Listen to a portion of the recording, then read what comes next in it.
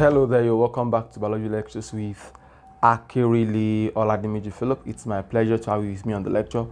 So today we'll move on to the topic conjoined twins.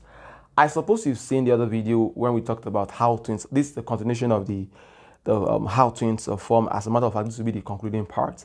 And you might want to check up the video on monozygotic twins. That's a part of the first video. It's going to help you understand this. Basically, like as a necessary review, I would say that, of course, monozygotic twins are twins formed from one egg cell and one sperm cell that forms a zygote. All right, then the zygote then splits into two offsprings that then develops to become, of course, split into two different embryo, and that becomes a fetus. Then each of the fetus becomes a baby, so to say. Now, having established that fact, so what brings us to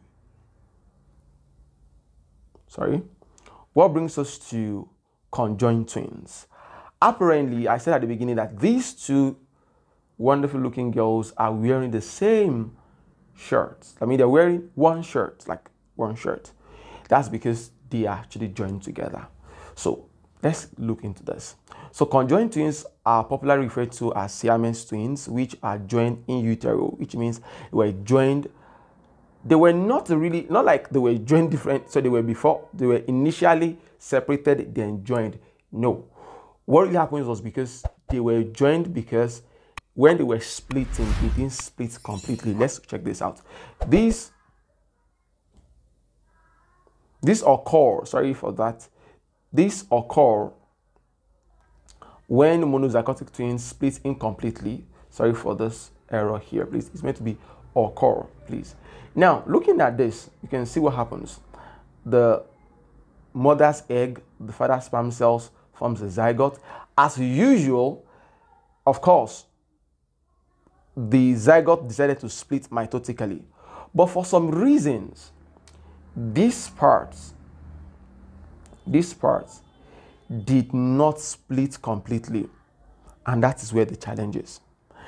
Now, because it didn't split completely, those parts, let me show you something real quick here. So this, so this part here,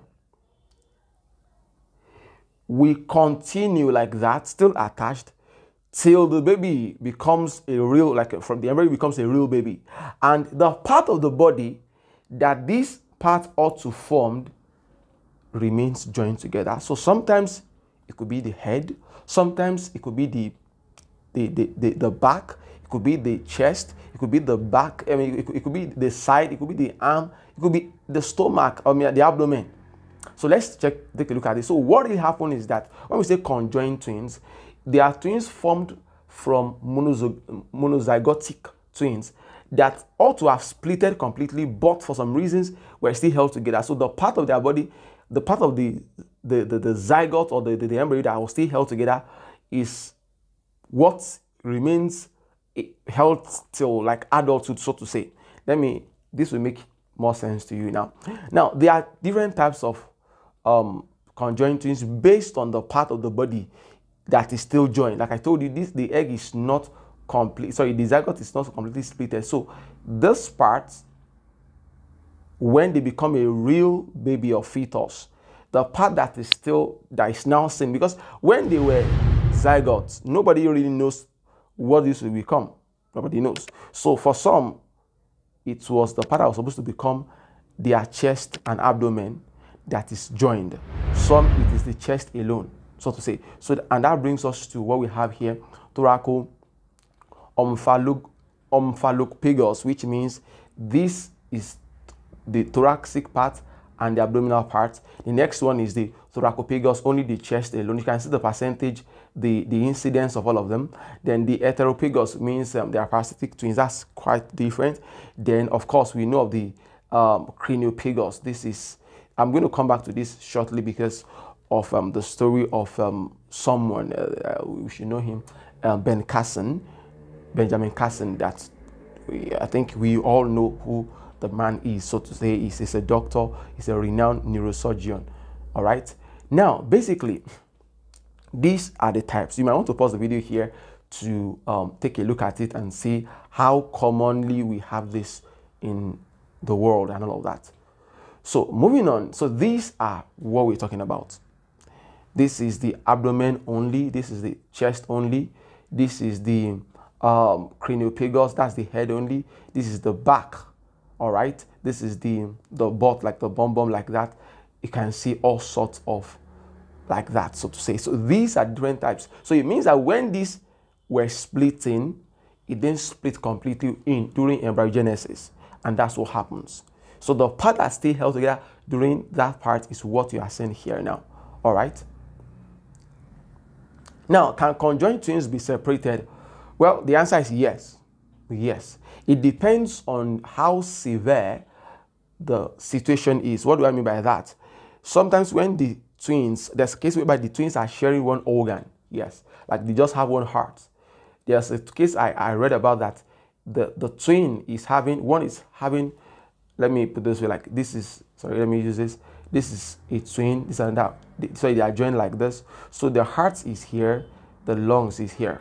So it means that twin A is breathing for the two of them, and twin B is pumping blood for both of them. So when they were separated, they both died within space of maybe minutes, because the one was relying on the other one for, I think the one that died immediately was the one that was breathing for the two of them.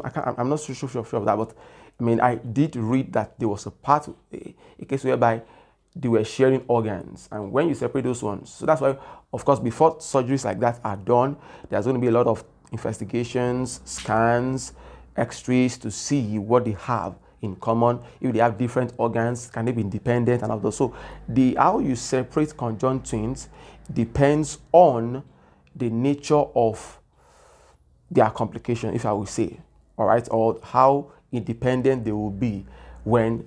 Now, these are one of the stories I really love to call your attention to. These ladies in the UK, I was one of the, I think the first successful spinal, or I don't know how to explain it. They were joined at the back. This was the ladies when they were babies.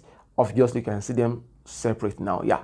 So they were actually joined together, really, and they were separated. And we know of this major story of the one that happened for Dr. Benjamin Carson, I mean to say, please. So he, of course, his own case, he had done other ones anyways, but the one that really brought him to limelight was the one he did with the, whereby he separated twin. I think it was about 18-hour surgery. I mean that was how serious it was. They had to separate the babies can live separately, but I think there was an anastomosis, which means like there was like, I don't know how to use that a common, there was like a joining, not like joining, like their blood vessels were like twisted together so much that it took a lot of hours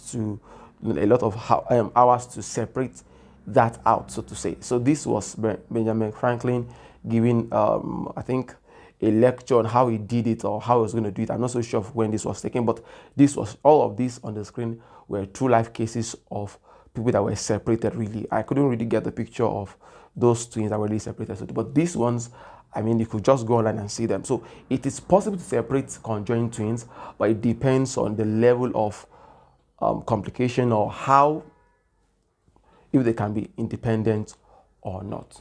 All right. I hope this has been helpful in one way or the other. Please feel free to ask me questions, and please do remember to subscribe to my YouTube channel if you are seeing this on YouTube, or follow and like my page on Facebook, and please share this to those that might need it. Thank you so much. Bye-bye.